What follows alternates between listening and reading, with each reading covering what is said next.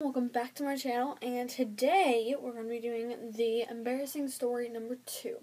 And this one is, this is like the title, I spilled milk, like, all over me. So you're going to hear the full details of it in just a minute.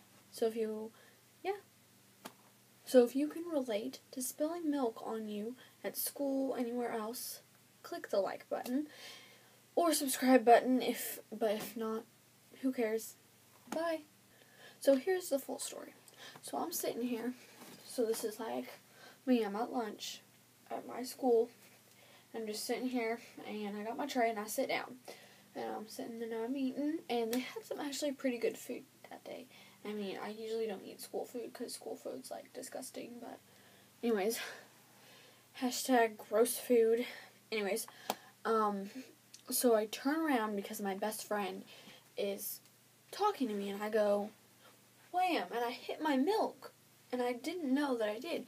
And all of a sudden, like, in this area, like, sorry for the weird dress, but anyways, on my butt, and just that whole area, it starts to feel really cold and really wet. And I look down, and my milk is like spilling and dripping all over me, and I'm like, no, why is this happening?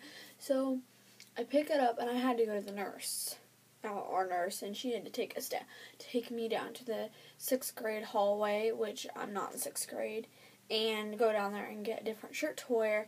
But it was actually a really cute shirt. It was a halter top, and then I wore a jacket over it. But it was bright. It was like a bright orange color. So it was a really pretty shirt. Getting off of that topic, but it was so embarrassing because I was sitting in it, and then I get up and I sit in another seat, and it feels just as soppy and wet, and everybody's sitting there laughing at me, calling me names, and I'm like, just looking over there. I'm like, bro, you say that again, I'm gonna snap your effing head off. But I never really said that, but I was so like ticked off, and so, yeah.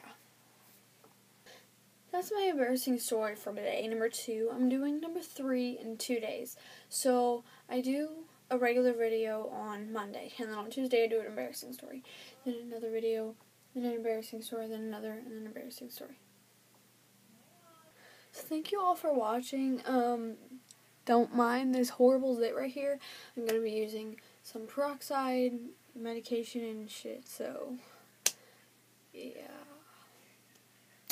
So if you can relate to the story or anything in this story, being ticked off at somebody, hashtag gross food at the cafeteria or anything like that, just click on the like button, and thank you all so much. See ya.